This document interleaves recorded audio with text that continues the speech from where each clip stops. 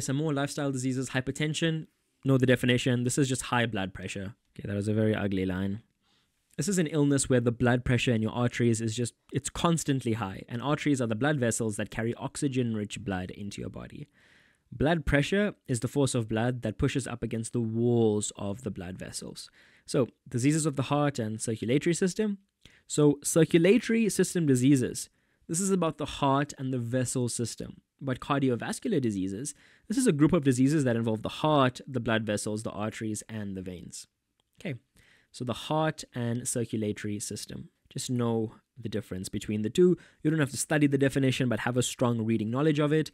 STIs, including HIV and AIDS, and these are spread by the transfer of infected organisms from person to person during, well, this. We don't say the word because we don't want to get flagged. So bits and pieces of STIs with the focus on HIV. You've covered it so many times, you know, just being a South African life orientation learner over the years.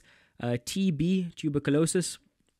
This is an infectious disease caused by the Mycobacterium tuberculosis bacterium. They said bacterium twice. Okay, so it is spread through an airborne infection droplets. So just someone coughing near you.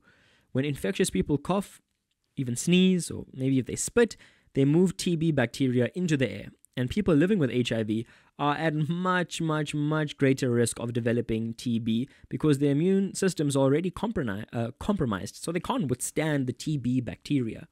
It's kind of like COVID. If you had comorbidities, like you had hypertension, high blood pressure, or, you had HIV, you have got diabetes, it will hit you a bit harder than someone without comorbidities, like underlying health issues.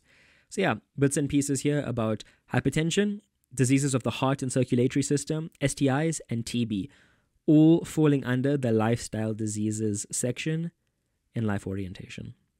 Okay, let's keep it going.